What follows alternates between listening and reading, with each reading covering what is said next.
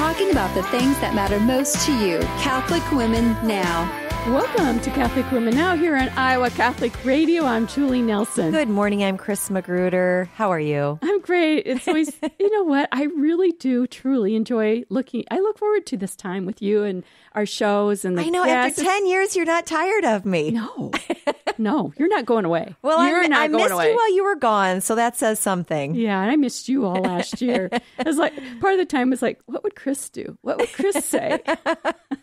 I'm glad you missed me. That's good. I thought maybe you guys would forget about me after a while, but you had some great guest hosts, and Emily Schmid in particular did just a nice job. It was nice. Yeah, it was good, but yeah, I'm glad you're back. Yeah. I'm glad you're back. Well, should we start with a Hail Mary? Let's do. In the name of the Father, and the Son, and the Holy Spirit. Amen. Hail Mary, full of grace, the Lord is with thee. Blessed art thou among women, and blessed is the fruit of thy womb, Jesus. Holy Mary, Mother of God, pray for us sinners now and at the hour of our death. Amen. In the Father, and the Son, and the Holy Spirit. Amen. Well, you want to tell us about our guest today, Chris? Yes, we have Rina Teske. Am I saying that right, Rina? Yes. Okay. She is actually a friend of ours who was in El Salvador when Saint Oscar Romero was assassinated. And so we're going to talk a little bit about who he was and what her experience was living there. I know that when I was young, actually, sophomore in high school, I had a Spanish teacher who actually was a sister living in El Salvador when a lot of, the uprising happened, when there were 4 nuns that were murdered. Yes. And just a lot of different, very frightening things, but Rina was young at the time. So she's going to tell us what it was like to live there. Her family actually knew St. Oscar Romero. And so we're going to just talk a little bit about that today. I mean, he lived at a time where there was a lot of difficulty, a lot of kind of anti-God, communistic things, socialistic things happening in their country. It was a civil war going on. And we see a little bit of what was happening then happening in our country. So I think I think the timing is good and a good time to lean on him for prayer. Yes. And he has some wonderful, beautiful quotes that we want to share with you today, too, about going through this and seeing all this travesty that was happening. Yeah, so to give us hope. So St. Oscar Romero, pray for us in our show today. That's right. Before we get started, though, truth, beauty, and goodness, Julie, tell me yours. Oh, you want me to go first? Sure. Okay. So I found this article in National Catholic Register, and it is about Laura Horn, who is the wife of Trent Horn, who is the Catholic apologist at Catholic Answers. And Laura has got quite a sense of humor. So she's got a YouTube channel now, and Trent stars with her, and they do these short 3-minute videos. Catholic humor are just taking the obvious things of our Catholic life and just putting it into a humorous video, acting it out. Like I watched one. You see some of yourself in it, and you just have to laugh. Yes. And she pokes a little fun. It's all good fun. It's nothing, shameful or insulting or anything like that. But you chuckle because, that's me. So she has done a really nice job, and he helps her with it, and he edits it with her, and so. So the beauty of just taking the supernatural and the natural, bringing them together. It's the humor. And Archbishop Fulton Sheen wrote about humor, and he said humor is actually a sign of humility. Because when we can see ourselves as we really are and can laugh and not take offense in the reality of life. Yeah, interestingly, that's a little bit of what my truth and beauty and goodness is about, is kind of the truth of our faith. Teaching us to, like you said, not take offense. Today I was in traffic. I didn't expect, there to be a line of traffic to get to the studio. There was a road that was shut down, and so there was a space open for me to kind of move over from one lane to get into the lane I needed to be in.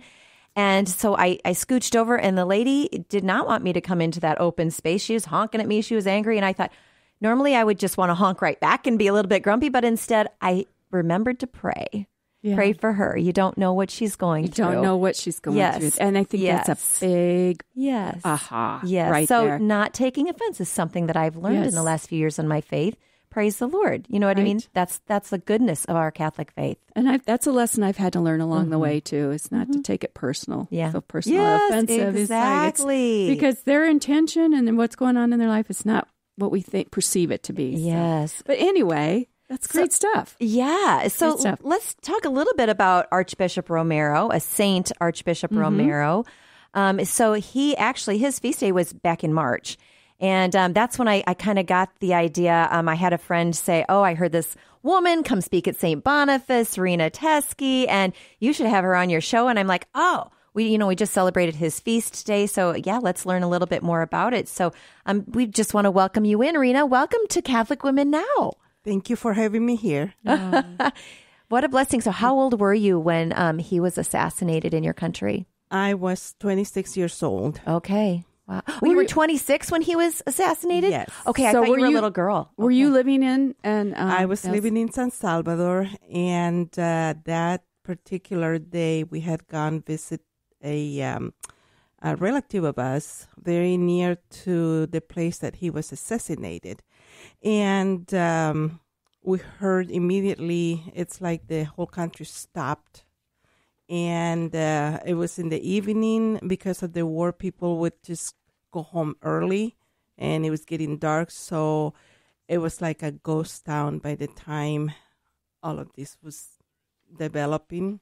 And it was a very sad night. Oh, so she's referring to the war, the Civil War that was happening in El Salvador at the time that had started the year before in 1979. Yes.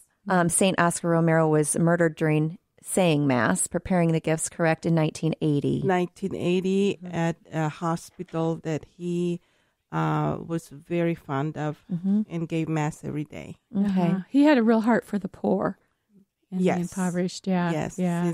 I remember him since I was a little girl, because I am from the area that he was born at. Okay. So we are both from San Miguel. And so I knew him when I was a little girl, and I used to go to his Mass at the San Miguel Cathedral. And that's how I remember him giving the Mass at that time in Latin. And my dad would take us every Sunday to church, and because he was a very good friend with my dad. Oh, wow. Little did you know you were among a saint, right? Exactly. But his actions when he was so young would prove what his faith was, where his faith was. Yeah. So always about the poor. Yeah. Now I had read about him having kind of a change of heart where he was transformed from kind of this timid defender of non-controversial virtues into this champion of faith and champion of the people and the poor. And one of the things that this was one of my favorite quotes that he said was, "The word of God is like a light of the sun. It illumines beautiful things, but also things which we would rather not see." So he kind of came into a time where he was trying to ignore some of the stuff that he was seeing around him. I mean, he had several people. You guys were seeing murder happening in the streets at that point. Yes. And, I know he wanted to not see that, but then eventually he just became a champion for telling the truth about, he started calling people out. Yes. Yeah. Yes, exactly right. Wow.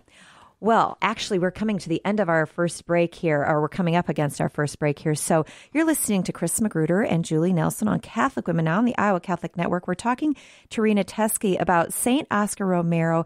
And we come back, we are going to hear a little bit more about Father St. Oscar Romero, who's actually an archbishop, and what was happening in El Salvador, what he is the patron saint of, et cetera, et cetera. So stay tuned. We'll be back in a moment. Support for Iowa Catholic Radio comes from the Society of St. Vincent de Paul, motivated by a sense of compassion for those struggling with poverty, loneliness, illness, family problems, and many other difficulties. Our Catholic faith inspires us to action, sustains our commitment, and challenges us to become more like Christ. For Vincentians, every encounter with our fellow man is an opportunity to share a spark of the divine fire as we walk with them in their daily challenges. To support their mission of helping others and help themselves, visit svdpdsm.org. Support for programming provided by Trappist Caskets, a work of the monks of New Melleray Abbey in Peosta, Iowa. Embracing an honest approach to death can more readily affirm the real meaning of life. Trappist caskets and urns are made in the prayerful environment of the monastery using Iowa-grown wood from the Abbey's sustainable forest. Each casket and urn is blessed by a monk. Quietly laboring with their hands for 175 years, the monks offer workmanship at the pinnacle of woodworker's craft. Available for immediate delivery or as a part of a pre-planning program. Learn more at TrappistCaskets.com.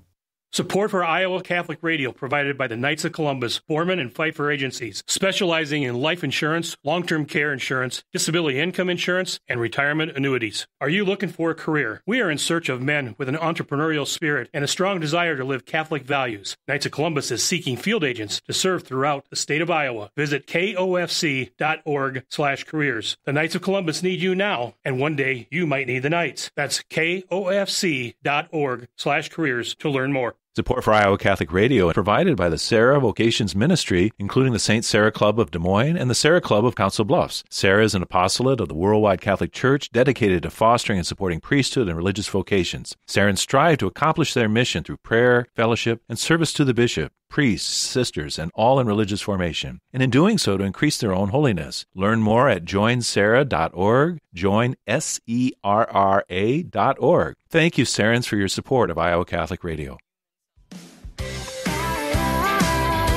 Welcome back to Catholic Women Now here on Iowa Catholic Radio, where we're speaking with Rina, Conna, Teske, who family knew St. Oscar Romero, the Archbishop of San Salvador, who was assassinated in 1980 during the Civil War. We're talking about his life and Rina's experience with him and knowing him.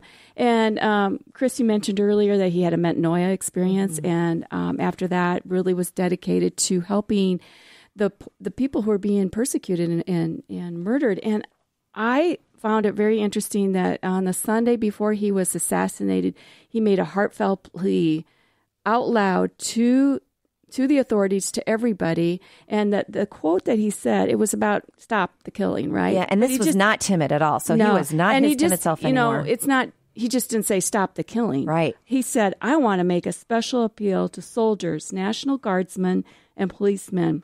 Each of you is one of us. The peasants you kill are your own brothers and sisters. When you hear a man telling you to kill, remember God's words, thou shalt not kill. No soldier is obliged to obey a law contrary to the law of God. In the name of God, in the name of our tormented people, I beseech you, I implore you, in the name of God, command you to stop the repression.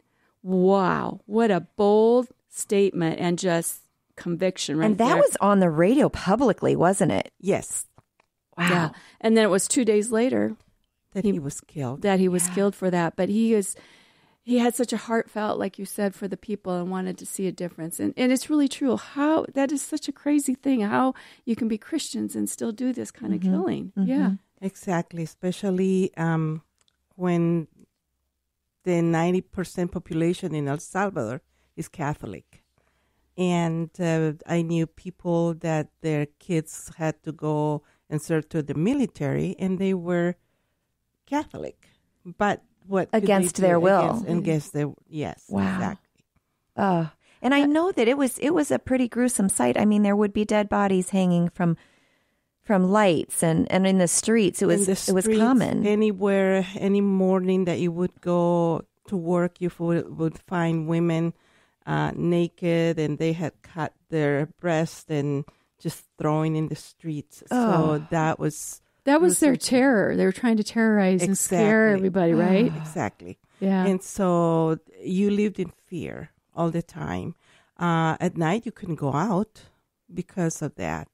And, you just were always on scared. Eggshells. Yes. Yeah. Yes. Oh, good. So after he died, you talked about how sad it was and everything. So did the people find a place to find hope and joy, or hope and to persevere in what was going on? What happened after that in San Salvador? Well, it was very sad. There had been, like you said, mentioned the nuns were killed. So it was, we didn't have any hope because they didn't respect anybody. They would kill anybody. So, the praying kept going, and there were many people. They killed Father Romero, but there were thousands of people that came and lived because of that. Okay. So that was an inspiration for the people to be in faith with their church and with God. Okay. And I was so surprised when I read about at his funeral that he had 50 to 60,000 mourners, And yet, of course, that was taken advantage of. I think there were some bombs that got hurled in during the funeral. Yes, and there were people, priests from all over the world that came, and they did not respect that. The government and the military did not respect that. So people were risking their own life in a sense of martyrdom to go to the funeral. Yeah, yes. I think there were 40 people killed that I heard, and like 200 that were injured on top of that. Yes. Yeah. Well, I think it's beautiful that the faith was still there. You still gathered to pray. You still persevered in some way. What do you remember about that for yourself? At that point, probably it's like you shut down and you just want to shelter. I, at that point, had a little girl, a baby. And to me, it was just stay home and protect, because you didn't know. I was in college and I was even scared to go to college, to go to class. Yeah. Because of that reason. So all what I remember is that I was scared and I didn't want to go out. How long before, because I know that was part of the motivation for you to come to America. Yes. How long before you actually moved here then? The next year, within 8 months. Wow. Yes. Wow. My family, American family said, we're really scared for you, so we need you to come. And I said, yes, I can't even think of living here anymore. You couldn't go. I was scared to even go to the store. Sure. Mm-hmm. So you had an American family. Was that, what do you mean when you say American family? So in 1971, I came as an exchange student. Oh, okay. And I lived in Des Moines, and we kept in contact with my family. Okay. So by the time the war had started and all of this was happening, my American sister, Cindy Flagg, said, we are scared for you. We want you to come at least for the time that the war is going on. If after that you want to go home, that's fine. But that's how we got back to Des Moines. And I still, at night, was scared to go out in Des Moines. Okay. That's how bad. Yeah. How deep that went. Yes. Yeah. Was there mass happening at all at any time during that in San Salvador when you were, having all this persecution? Were they still during the Civil War? During the Civil War, were they still allowing mass in any way? Yes. Yes, that never stopped. Okay. They only persecuted people that were vocal against what the military was doing. And otherwise, they never interrupted mass or anything like that. That's actually really amazing. That's what I was thinking too, is like, you're afraid to go out, but yet they still had mass and you could go. Yeah. Yes. Yeah. Well, that's probably was sustaining too, to receive our Lord in the Eucharist. Yes. Yeah. And just think, I'm thinking, they talk about the seeds of martyrs and what that does for people.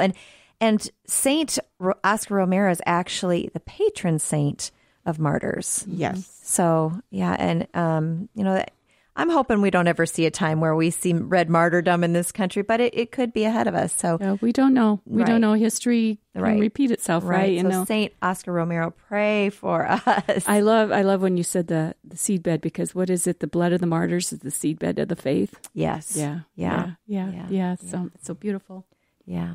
Well, you're listening to Iowa Catholic Radio, and this is Catholic Women Now. We are talking to Rina Teske. And when we come back, we will be talking more about St. Oscar Romero. Tell us a little bit about when he was canonized and some other cool things about him. So stay tuned. You can make a false god out of your own happiness. I love talking about how to align your thinking with the Word of God, how that leads to a positive attitude, a healthier emotional life, and helps you make a bigger impact on the world. And that's all good motivation for making positive changes in your life. But there's a fine line here, friends. If you engage the spiritual life too obsessed about your own happiness, you're going to end up less happy. I wrote a book called I Am. It's about replacing negative self-talk with the life-giving words that God has to say about you. But guess where it ends? On a call to worship and service. The book lands on getting you out of your head. Because in the end, we need to own our thinking, avoid negative ruts, and believe in our dignity, not because we're called to build lives that are all about our own happiness. It's because we're called to love. And that's the Catholic difference. That's the path to true happiness. For more from my book, I Am, visit rewriteyourname.com. I'm Chris Stefanik from Real Life Catholic. This is a Young Catholic Minute. Why is contraception wrong? In sex, the husband and wife give themselves to each other fully, freely, faithfully, and fruitfully, which is the kind of love that everyone longs for. No one says, I hope my wife cheats on me, or I want my soulmate to hide things from me. So why is I love you but not your fertility okay? Christ showed us true love by giving his whole life freely without reservation, never abandoning us, even if it meant dying on a cross. This sacrifice gave us eternal life. If you've been listening, you might get where we're going. Sex is only loving when it's a free, total, faithful, and fruitful gift of self like Christ's love. In fact, in every Catholic marriage ceremony, the bride and groom vow to love each other in this very way. So you decide, do you want your marriage to reflect God's love? Or would you rather settle for something less? For more Young Catholic Minutes, go to youtube.com/youngcatholic. Welcome back to Catholic Women Now here in Iowa Catholic Radio, where we're speaking with Rina, Conna's Teske about St. Oscar Romero, who was a family friend of Rina's and her family growing up in San Salvador. So Rina, he was canonized as saint. Do you know the miracle? Can you tell us about the miracle that paved the way for his canonization?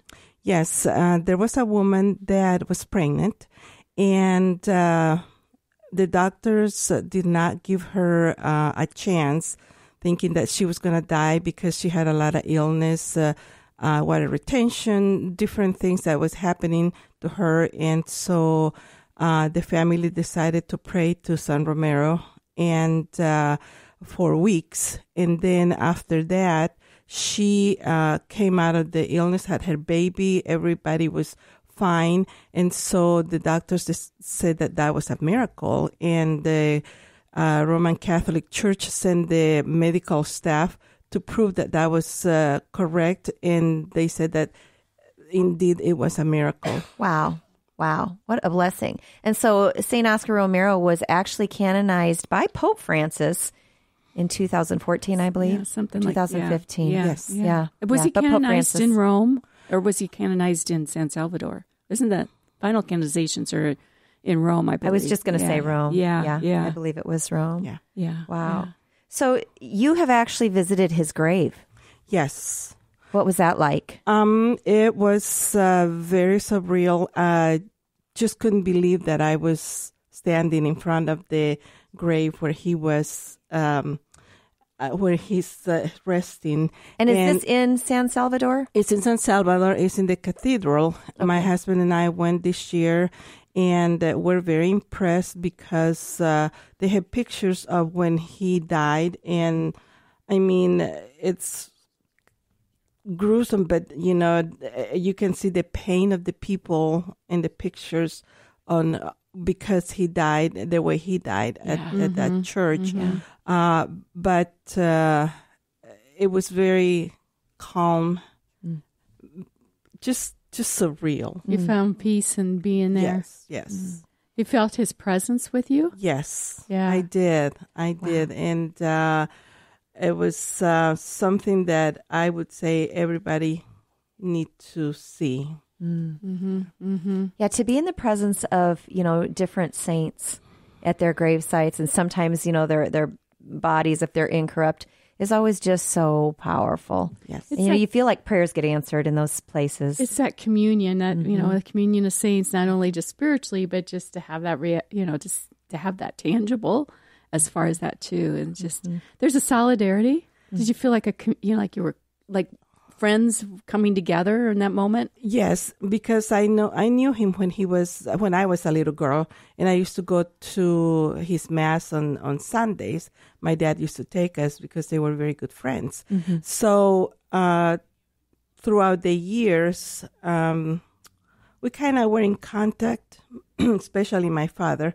And so to be there and think, you know, through the time that I knew somebody that was going to be a saint. Yeah. Yeah. Wow. You touched his hand. Yes. You shook his hand. Yes. Yeah. So did you receive other sacraments from him? Like, did you ever go to reconciliation? Yes. First communion. First communion. Oh, wow. I did not do first communion with him, but communions on Sundays, yes. Yes. And So, did he by chance marry you and your husband? no. Okay. No. He was already in a different Level. levels. Yeah.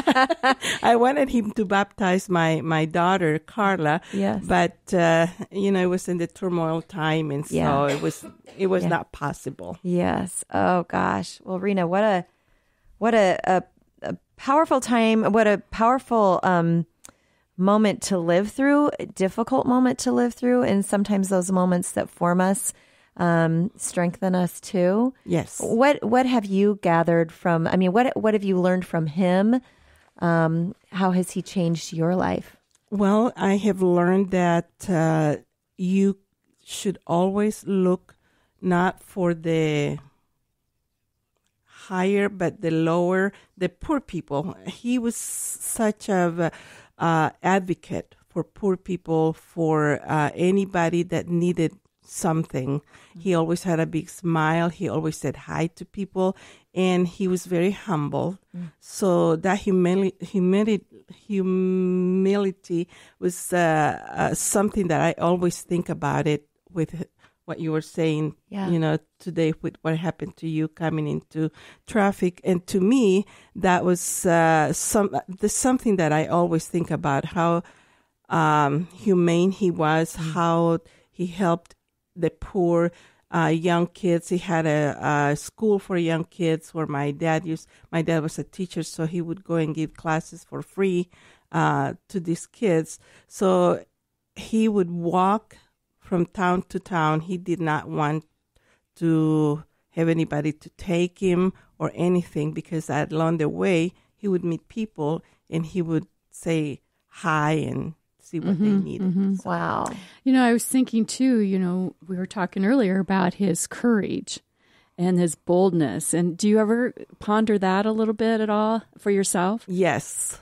It's something that probably it was in the back of his mind, but he really never thought about it until he saw all this killing. Yeah. And so it's something that you got to say, okay, I need to do this for anybody that needs something. You need to be bold about it. I think it reminds me of the whole idea that you don't have the grace until you're in the moment, and God gives you the grace when you need it. You might not have it now, but when you get into that moment, He will give you the grace. The actual grace. He did that. And I just think that he is, Saint Romero, is just a wonderful person to turn to and say, help me to release, help God, bring that grace. Pray for me in this moment. I need that strength that you have. And just you pray for me. Yeah. So. Well, gosh, Rina, thank you so much for being with us. You. We appreciate your telling us. Those are difficult moments and probably hard memories actually to go back to, but we sure appreciate you sharing those with us and teaching us what you've learned. Well, thank you for having me over. I really appreciate it. Yeah, God You're a bless beautiful you. witness. God You're a bless beautiful you. witness for Yeah. God. Thank you. Well, shall we close in a prayer? Let's do that. Okay. In the name of the Father, and the Son, and the Holy Spirit. Amen. Oh, good and gracious Father, we praise you and thank you for the gift of life, for the gift of the life of Saint Oscar Romero. And Lord God, we just thank you for all the martyrs who have gone ahead of us, who have witnessed to the truth of our faith.